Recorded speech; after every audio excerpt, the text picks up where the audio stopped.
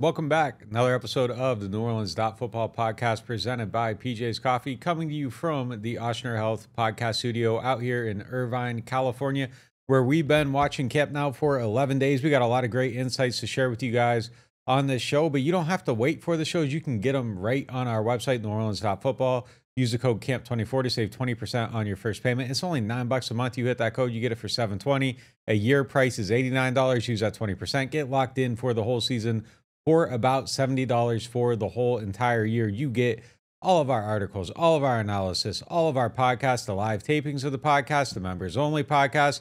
You're going to get our post-game videos all season long right after the game from the field where the Saints are playing. Everybody else is going to have to wait until a day later. And best of all, you get to join our community of great Saints fans. You can talk to them. You can talk to us. You can ask questions for the overtime segment. So use that code CAMP24. Get locked in for the whole entire season. And the other thing you should get locked into is a new car for my guy, Matt Bowers. Check out one of his mini dealerships through the Gulf Coast region. He has all different types of cars. Any type of car you want, he can get you. And he can get you the best prices, the best customer care, and the best car buying experience that you will ever have. So go check out Matt at one of his mini locations today. Right after this quick break, we're going to talk about Spencer Rattler and how excited the Saints should be about him going into his career. That's going to be our lead topic on today's show. So stick with us right after this quick word from our sponsors.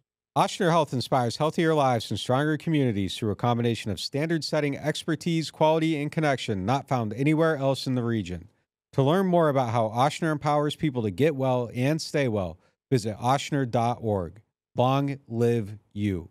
The New Orleans Football Show is proudly presented by PJ's Coffee. PJ's Coffee has some of the best drinks that you can find. They have locations all over the city. They have pastries and everything else you need to get your day started. So go check them out. Choose your lucky symbol. Play beginner's luck. Win up to $5,000. Let's talk about bingo. Play Taco Bout Bingo. Win up to $50,000. Looking to triple your cash? Play 77777. Top prize of $177,777. Play the new August games from the lottery. Looking for the best insurance coverage at the lowest price? Look no further than Chabert Insurance, the Earhart Agency. They are a local independent insurance agency right here in New Orleans, specializing in home, flood, and auto insurance. Their agents are born and raised in the area and understand our community's unique needs and the homeowners insurance crisis our residents are currently in. At Chabert Insurance, the Earhart Agency, their dedicated team will shop every available carrier in the market, ensuring you get the most comprehensive coverage at the lowest possible price. They know your time is valuable, which is why they work diligently to provide you with the quotes as soon as possible. Why settle for less when you can have the best? Trust Chabert Insurance, the Earhart Agency, to protect what matters most to you. I do. I've been a client of theirs since 2021. When we couldn't find someone to insure our house because of the big oak tree growing over top, Chabert worked until they found someone that would work with us and give us the protection that we need to feel safe in our new home. Call them today at 504-326-6526 or visit them online at Protected by Chabert. That's 504-326-6526. Chabert Insurance, the Earhart Agency, your local insurance experts. Hardhide Ponchatoula Strawberry Whiskey is an 86 proof blend of aged wheat bourbon, American light whiskey, and fresh Ponchatoula strawberries. Blended in New Orleans, it is not for the thin-skinned. Look for it in your favorite stores, bars, and restaurants. New Orleans Football is proud to be sponsored by Firehouse Subs. Make sure you check out their location on Veterans Boulevard. All right, let's get into the show.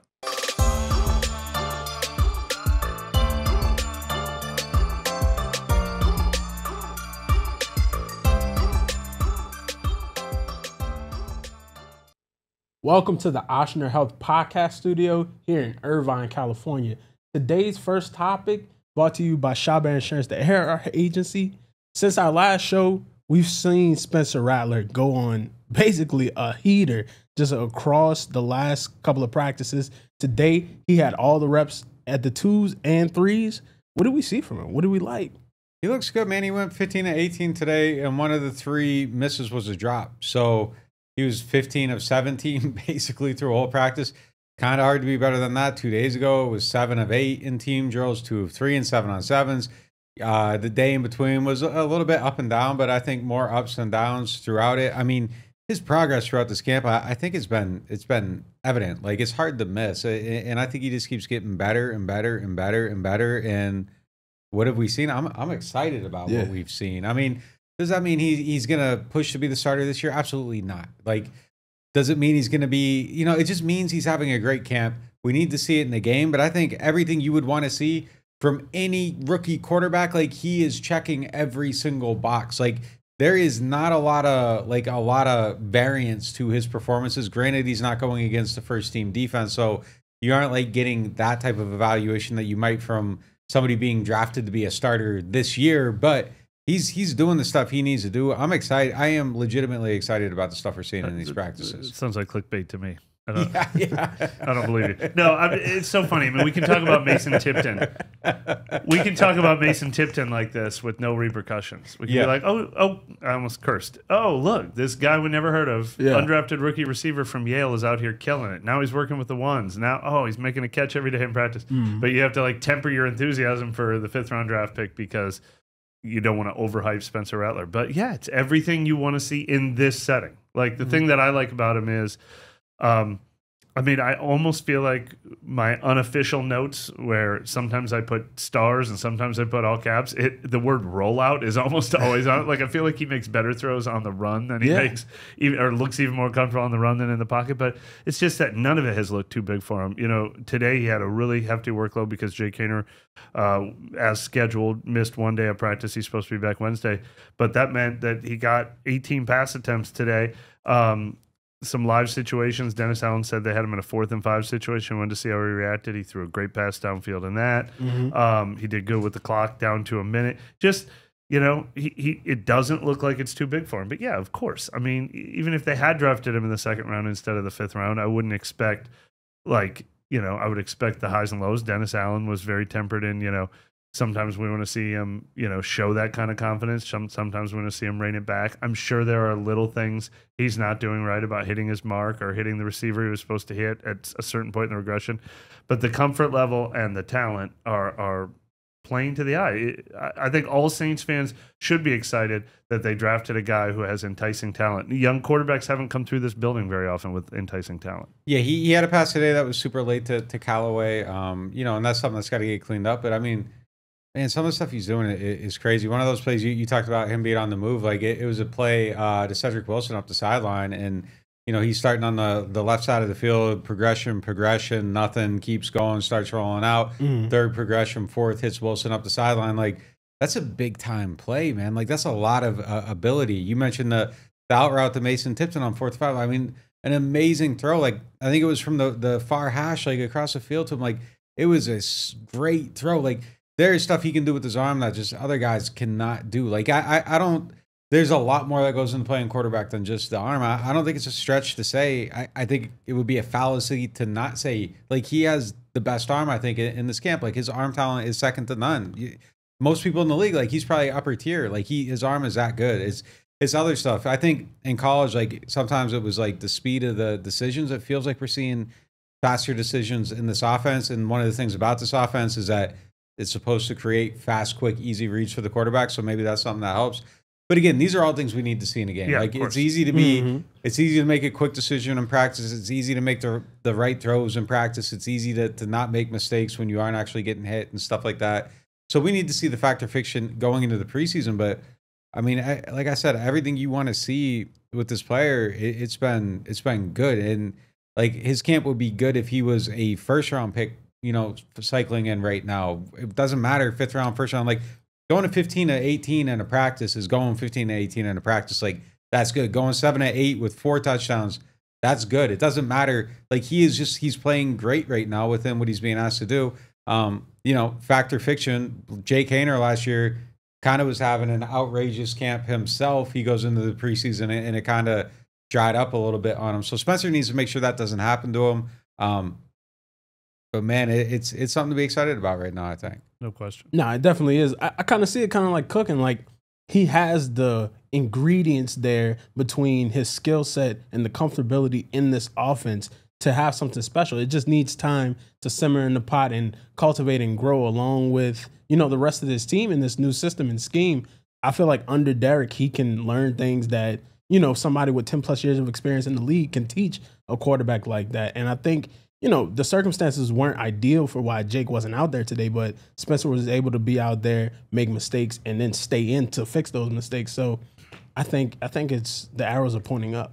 I definitely think the arrows are pointing up. And that's the thing, like he couldn't be in a better situation. Like he's in a situation where really nothing's going to be asked of him this year, whether he's quarterback 2, quarterback 3, whatever. Like he can just sit here and learn and get better and then come back next year. We see him at camp, see where it's at. And, who knows what he's going to be ready to do then. But like, this is the best spot for him. I mean, there's no pressure on him. Derek Carr's going to be the starter, start to finish. He should be. Mm-hmm. And just for the narrative, Carr looks good too. Yeah. And just for the narrative out there of like, no, nobody's pushing anybody. Like it's not even close. It's not even a consideration. He's pushing Haener. I mean, that's what's happened. I mean, we the last time we talked on Friday, you had started to come around on Rattler, and I was still Haener slightly ahead. And it's been 3 straight practices of his 3 best practices. I honestly think. I mean, I don't know how you can gauge something like that, but and 7, now all 8, of a sudden 15, 18. That's how you gauge I mean, it. But I mean, I don't know if they were like, I don't know if his 3 best practices were really the last 3 practices, but at least 2 of them were without question. But yeah, so now all of a sudden, like we talked about Haener versus Rattler, Rattler versus Haener a lot. He is quickly push out, but yeah, no, we are not having a QB1 discussion. And again, got to see it in the game. Like, I mean, if he wilts up in a game, none of this matters. Like, that's the context of it. But yeah, look, there's no competition with Derek Carr. Derek Carr's not being challenged, and that isn't like they're protecting him thing. Like, no, he's looked really good in this offense. He's held his spot. He's performing well against a great defense in these camp practices. Again, got to see it in the games. Like, it doesn't matter, but like there is no quarterback competition area. It's a competition for quarterback too. You got to work on your clickbait. I'll try to wrap it up. For sure. Let's get into our next segment presented by Aaron Rose. The unofficial depth chart came out about 2 hours ago. Kind of what stood out? What stood out? All right, so there's a couple of things that stood out. Let me get it up here on my side. The very first thing I saw is, as usual, there a lot of times seniority rules on these things. So there's some where you're like, well, that obviously isn't true. It's seniority based. So I think sometimes what stands out is when somebody has already superseded seniority. Like they've already done away with the formality and they've already moved a guy ahead. Sometimes stands out to me. So the main thing that stands out to me here is we got it up on the screen. Okay, so I think that whoever did the defense depth chart gave us the real depth chart, and I think whoever gave us the offense depth chart did not give us the real depth chart. The one on defense looks honest to me. It looks like what we've seen as I go through it and I read it. I don't really see anything that I would be able to change myself. I was a little bit surprised to see Jordan Howden is safety 1 because like it seems like Jonathan Abrams been getting those snaps ahead of him.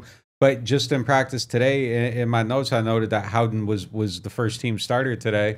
That was the first time we've seen that in the walkthrough. Mm-hmm. So yeah, he might legitimately be in that spot, and if he's not, he was in the mix for it. But everything here looks as it should to me. Now there's the or between Carl Granderson and Chase Young, and I think that in the base defense when they come out there, Cam probably is left defensive end in that situation, and it probably is a competition between Carl Granderson and Chase Young on 1st and 10. On 1st and 10, yeah. But so that looks real to from me. what we've seen, I think we both agree that Cameron Jordan will probably be 3rd in snaps among those 3 guys. But I guess that is not unfair to list it that way.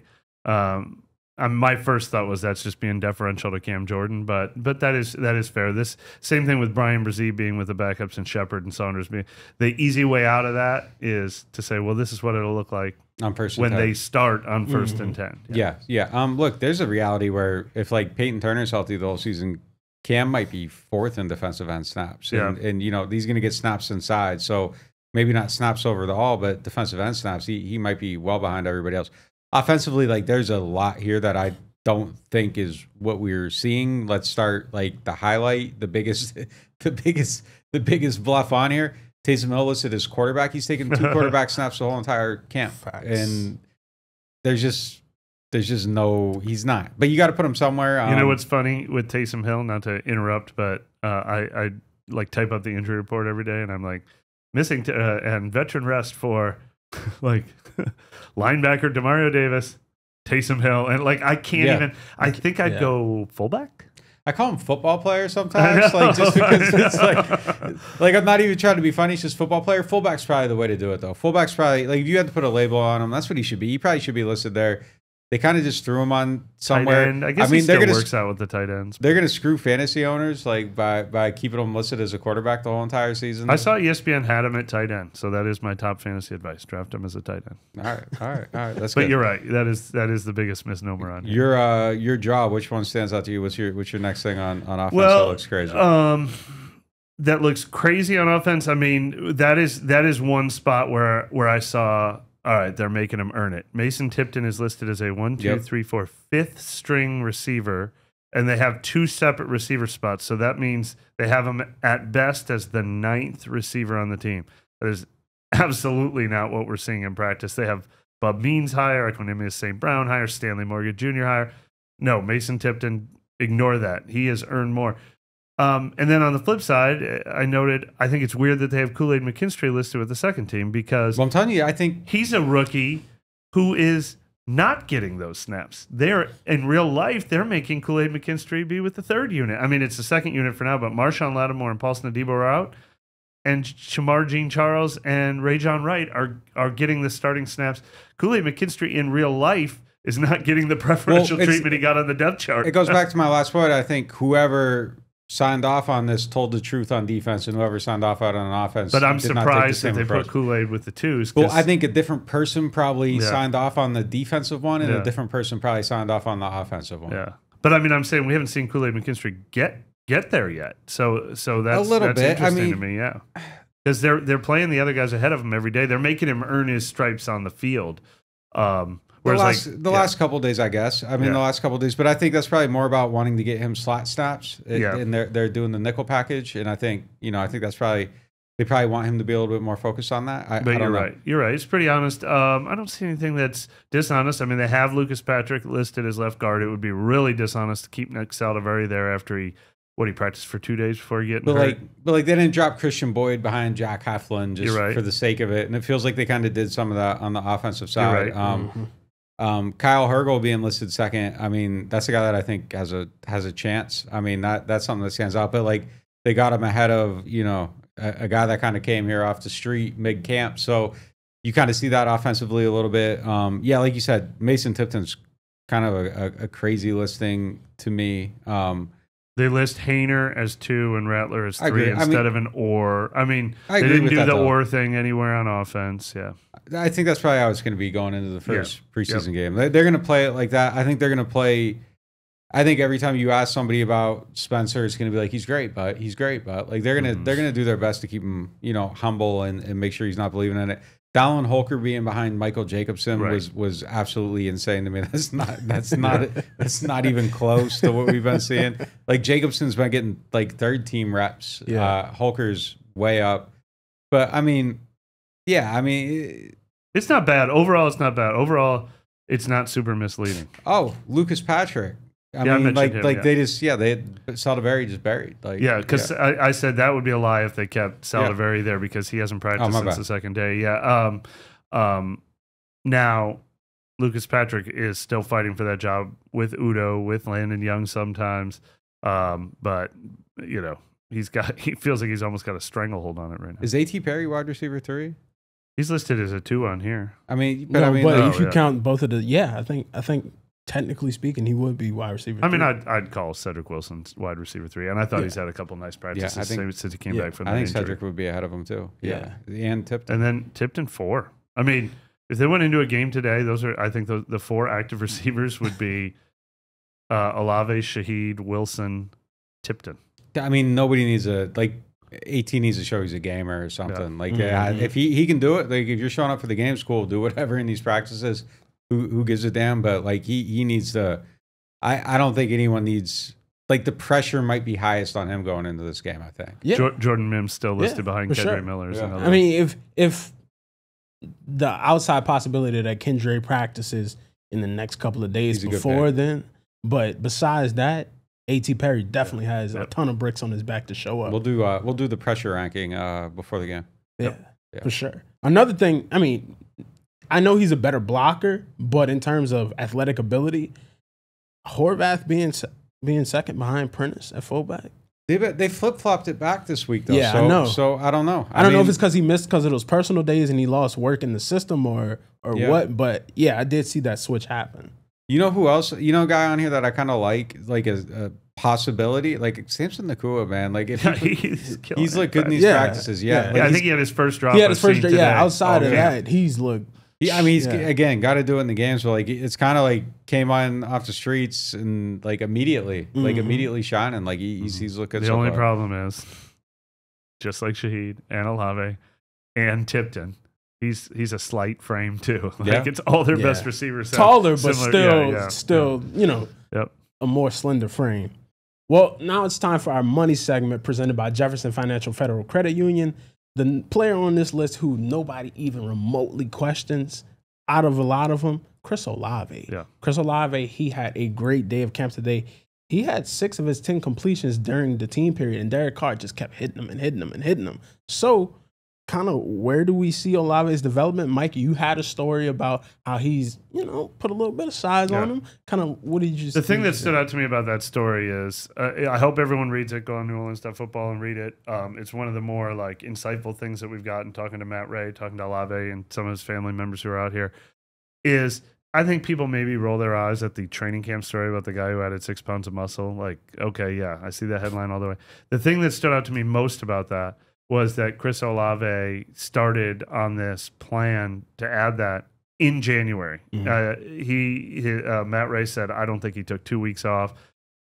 He stayed in New Orleans the entire offseason, even though we know how beautiful it is out here in Southern California. He was working in Kenner. He put a gym in his garage in Kenner. He was going to the Saints facility, and he was doing it for 5 months nonstop. He said he's gotten serious about not skipping any meals. He used to skip meals. He's gotten serious about not taking a day off. Matt Ray said the soreness in his body, he calls it migrating soreness. His chest would hurt one day, his legs would hurt one day. He said it was real work. He said we put him through the ringer, and Olave wanted to do that. So yes, last offseason he also talked about getting stronger and working with resistance bands. This year he was like, how do I go all in? And he's listed at 187, I think. He's up to 195 now. It's not going to turn him into Michael Thomas, but it just shows his commitment to. He also talked about, I know the clock. I know about the clock. We all know there's a clock, and he's like, if I want to be the same player, then I'll do the same things. But he wants to be in that upper echelon, so he's got a real chance to do it. I think with that mentality combined with that talent. Yeah, and he gave y'all a great descriptor of the story, but he still left some meat on the bone. So make sure that you subscribe to NewOrleans.football to read the full thing. Nick, how do you think Olave can take this next step? I mean, I think he just is. Like, even if he doesn't make more contested catches or do more after the catch, like we've talked about it 100 times, like just being consistent, not having the wall, not having the getting on the same page with Derek Carr aspect of it, that's going to smooth it out. He's going to play better. I mean, all that stuff though, but like I think he's carrying himself with a little bit more edge too. Like there's an urgency to kind of the stuff he's doing right now. I have total belief in him going into next season. I think he's going to be the backbone of this team. I think he has to be the backbone of the team. If he doesn't take the next step, I think they're in trouble because, like, if we flash back to that depth chart, like there aren't a lot of playmakers on it, and he has to be elite for this to work. Like, I don't think this offense works if you're putting too much on Derek Carr. Like Chris has to be that, and I think he will be that. I think he wants to challenge. I think he wants to be the best player in the league. Will he be? Tyreek Hill is a big bar to meet, but I think he wants to be one of them guys, and I think he can be. I think he has the talent. This is going to take, some of the dirty work, though, and I think that's what's going to define the season. Is he willing to make the contested catches? Is he willing to take more hits after the catch? Is he willing to block? If he's willing to do those three things and he has that mentality, adding 6 pounds of muscle, I think helps with all three of them. If he's willing to do them, I think his game goes to the next level.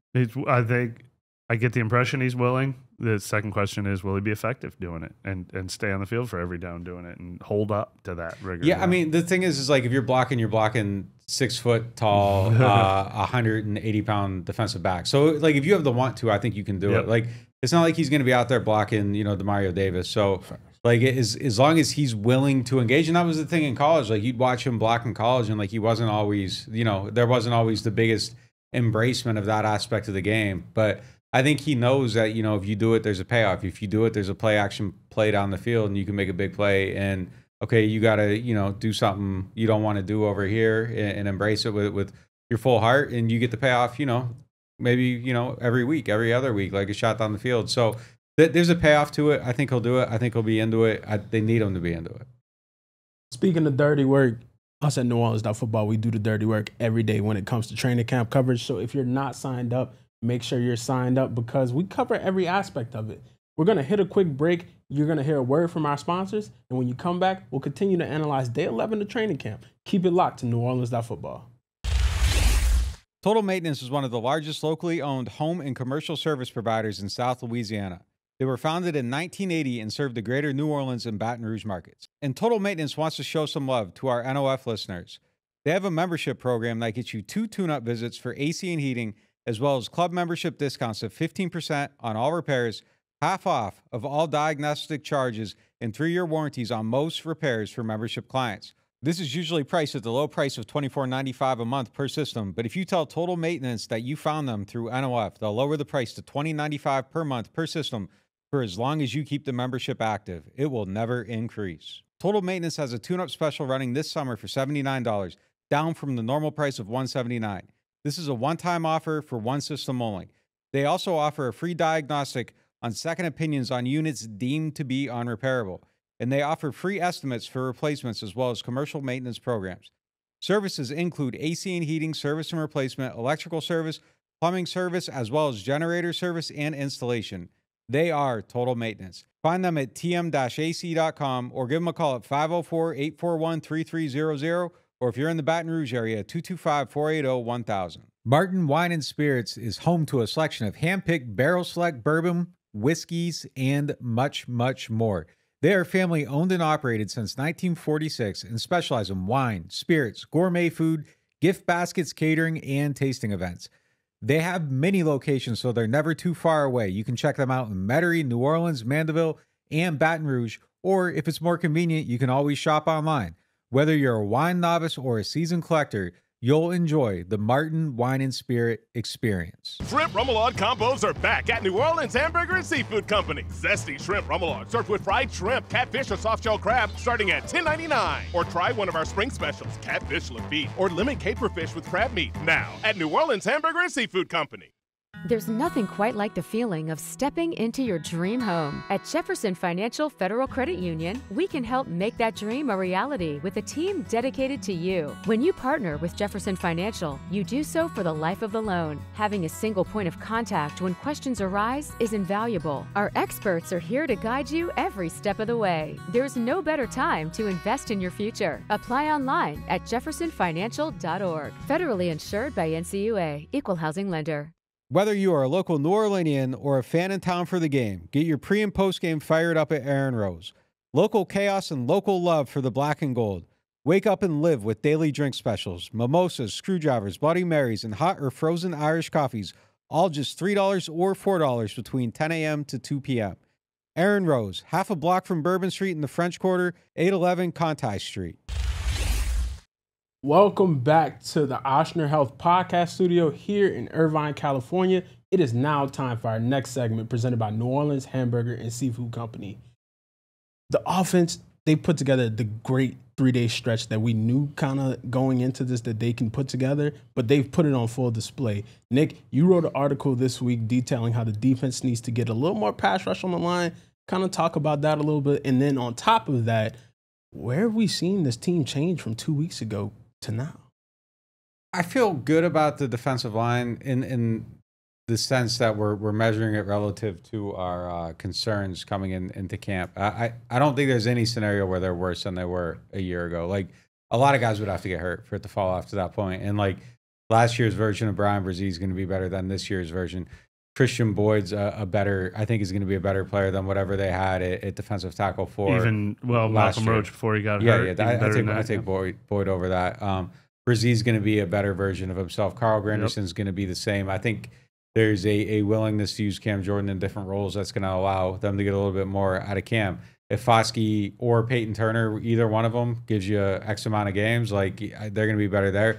Chase Young, I think, is the absolute real deal. Carl Granderson's going to remain the same. So I think I would, you know, if you're asking me to stake something on either one of these groups, I mean, that is the group that I'm willing to put a stake on. I'm not willing to bet anything on this offensive line. A couple good days isn't changing my view of it. Like I need to see like battle tested, and we'll see on that. The defensive line though, I don't see a scenario where they can be worse. Offensive line, I still see a scenario where they can be worse than they were. Though I think there are a couple decent little positive signs, especially from, what was it, 3 days ago when it was kind of like meltdown city about them. Yep. It's definitely looked a Three little good bit better practices in a row for the offensive line. One of them without pads. So yeah.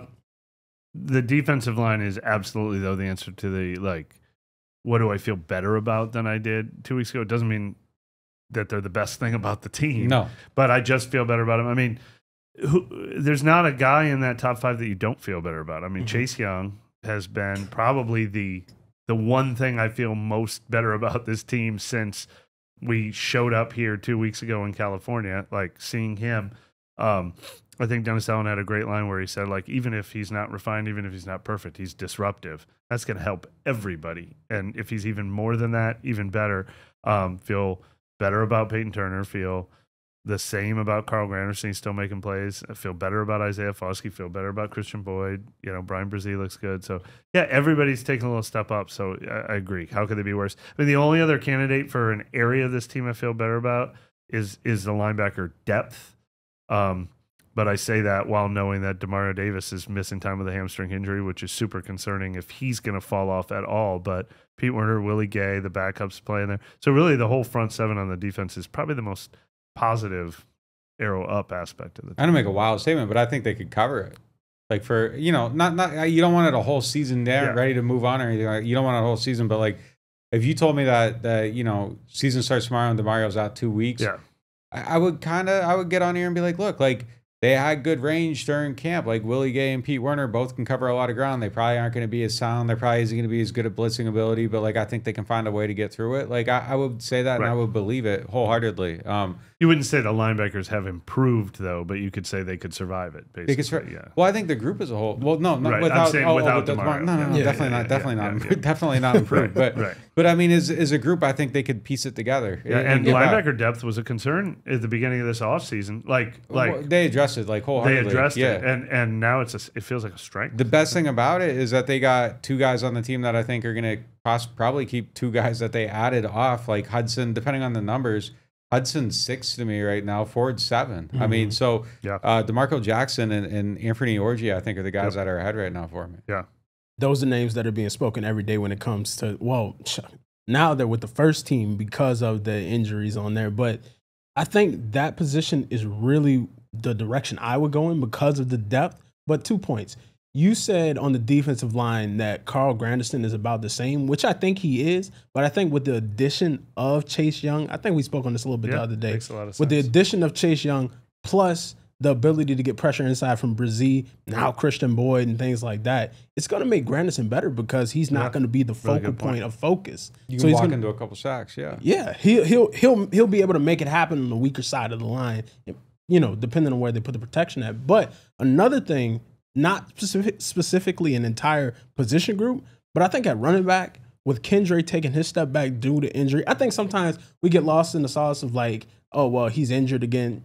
Injuries are real. There's stuff that you have to go through. But Jordan Mims is taking full advantage of these opportunities, and he's propelled himself up as the third option at running back, unquestionably. And he can come in even sometimes because he does a little bit of things better speed-wise than Jamal Williams. So I think running back, you know, with Alvin here and a mix between Jamal and Jordan, they can get some things done. If you get some version of Kendra back, it's a huge plus. Yeah. If Kendra was always going to be a 0 and you get Mims and you add him, you're better than you were coming into it without Mims. So I don't disagree with that per se. It's Kendra being injured is like such a bummer, but yeah, within the context of it, like if whatever was going to happen with the Kendra was inevitable, like one way or the other, coming back and being good or being out. The emergence of Mims is definitely something that makes that position better. But now let's go to the flip side, presented by Hard High Ponchatoula Strawberry Whiskey. What are we lower on?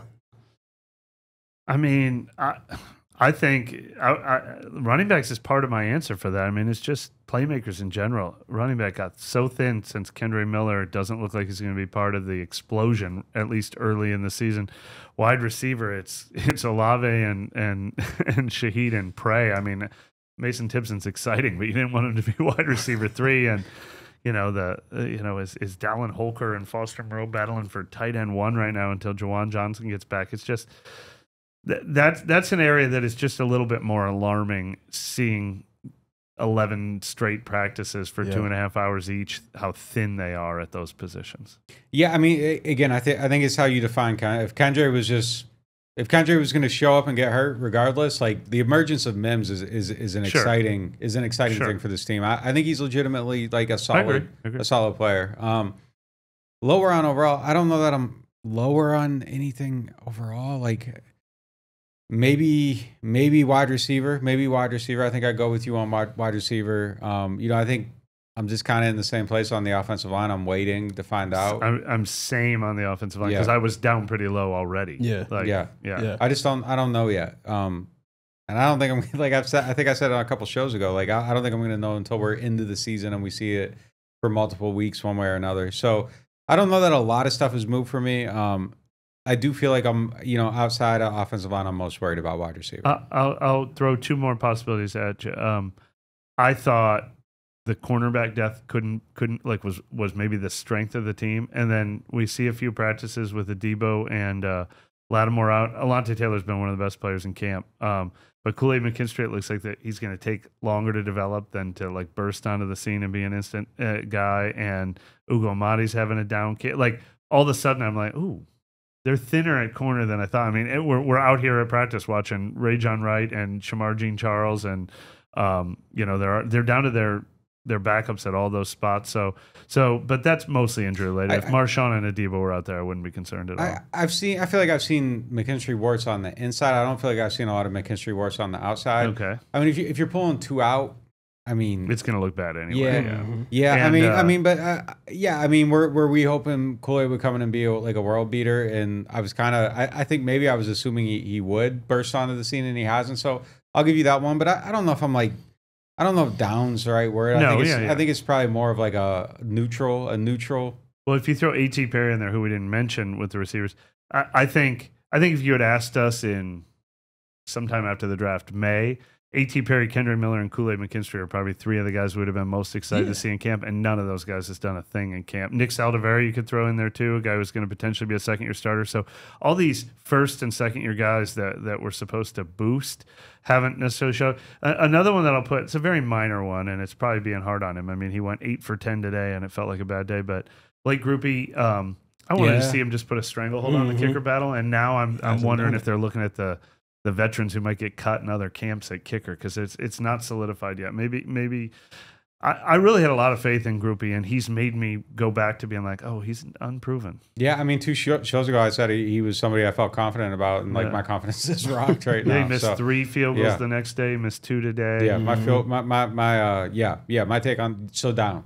I'm down on that one. There you go. Now, a contributor to the positions that we're down on is this long injury list. I'm going to go through these names right here. Stick around for a little while. Break. Stick around for a little while. Added to the list today, Ugo Amadi, Chandler Brewer. Chandler Brewer was a new offensive lineman that they brought in within the last couple of days. Still sidelined. Marshawn Lattimore with a hip flexor, Paulson Adebo with a groin, Demario Davis with a hamstring, Pete Werner with a shoulder, Jalen Ford unspecified, Rashid Shaheed with a hamstring, Equiminius St. Brown with a hamstring, Bud Means with a shin, Kendre Miller with a hamstring, Nick Saldiveri with a calf, and Trajan Jeffcoat with an elbow. It's a long list. And here's the thing. I think most of them feel pretty minor. I mean, we've heard some levels of optimism. DA said, for example, that Demario would probably play in a game this week. He said Shaheed was kind of precautionary. He said Adebo was kind of precautionary. All of those might be, 2 weeks away from being fine. I don't think we're going to see any of those guys in the first preseason game, though. No. At this point, unless they're all back on the field going strong a couple days from now. So, yeah, definitely disappointing, especially how many times he said hamstring and groin. Like, weren't we supposed to avoid soft tissue injuries out here? I guess some things are just I don't blame the Saints. I don't blame the medical staff. Like, it's just proof that there's no magic formula to say nobody's going to pull their hamstring in a training camp. One good news though on a missing guy, Jay Kaner posted on Instagram, quote, back to it. So sounds like things went well today with this procedure, and he'll be back to practice on Wednesday. That's great to hear. Great to hear that everything is going great with Jake and that situation that's going on with him. But something that I noticed today in practice, they tried a lot of plays to the outside with Taysom Hill when he was running, and I'm like, Taysom is usually like just a bowling ball going down the middle, not like a curve on the out. And I was like, that's where you're missing Rashid Shaheed. That's where you're missing that type of speed that can get around there and then jet up the field. So Taysom hasn't really gotten untracked yet. I like the creative uses of him, but I haven't been a ton of Taysom highlights. He gets stuffed a little bit. Taysom's a contact guy though. Like Yeah. Taysom, Okay. if you aren't letting him. Like Taysom isn't dancing around anything. Like when he was a kickoff returner, it was just a straight line. There was no wiggle. It was like he was going as fast as he could and running people over. Like Taysom, I think we're gonna see Taysom like when he can just knock people out. Yeah. Let a tank do tank things. Okay. Don't make it do Corvette moves. You know what I mean? Yeah. So I am disappointed though that they used him in the Wildcat or whatever, QB power twice, and he didn't get in the end zone either time yet. He would have ran someone over. He would have ran someone over. Yeah. you gotta. You know what I'm saying? Absolutely. Right now, He he's also subdued. didn't let He's Colin throttled. Saunders lead block for him. I mean, that's Yeah. a missing piece, obviously.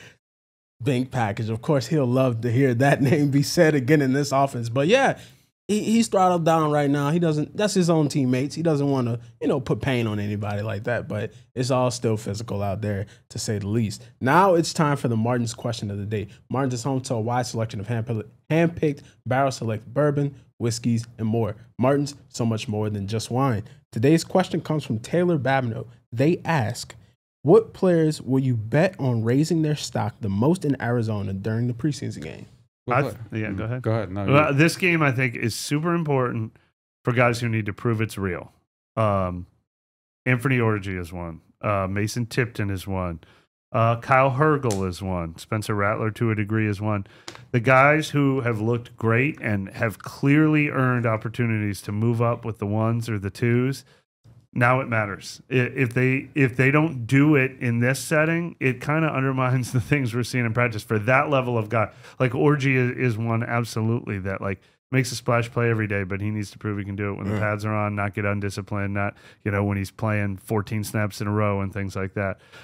So I mean, it's true of all these guys: DeMarco Jackson, Khalika Hudson, all the guys competing there. But it's the burst onto the scene guys that if they do what they've been doing in practice in a game, as Dennis Allen keeps saying, when the lights are on and everything like that, those are the guys who can be like, all right, these guys are legit. We're rolling with these guys. who you betting on though? That's the question.